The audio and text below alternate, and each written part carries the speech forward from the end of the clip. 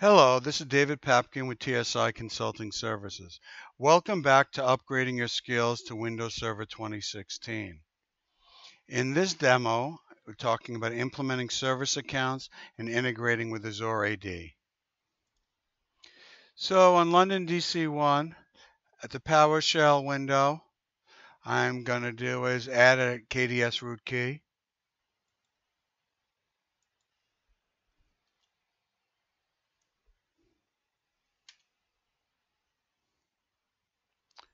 Then I'm going to use PowerShell to create a new AD service account. Let's try this command here. New AD service account. Name web service.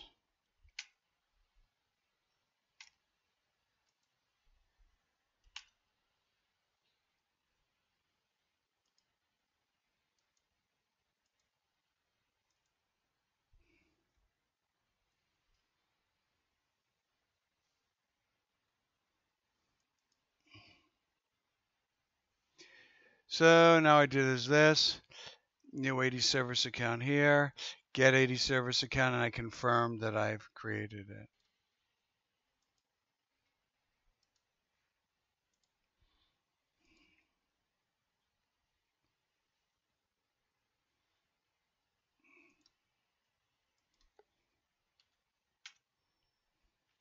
Okay, great.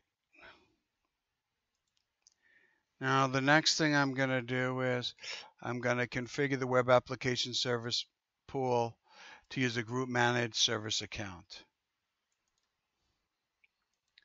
So now I'm going to do is go into IIS.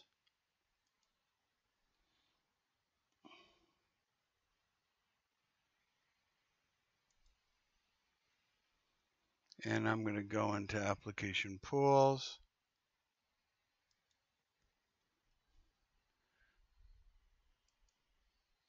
And I'm going to go into advanced settings here. Identity.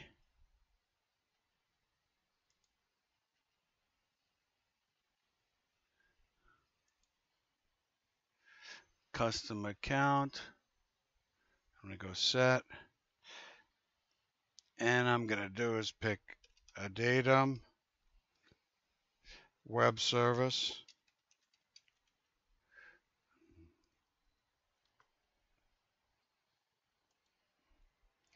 And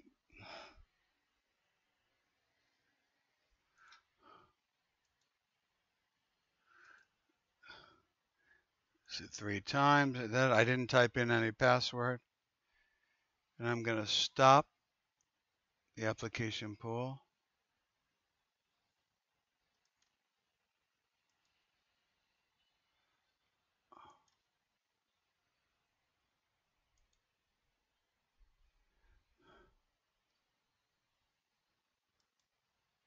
Stopping the application pool. And then I'm going to restart it.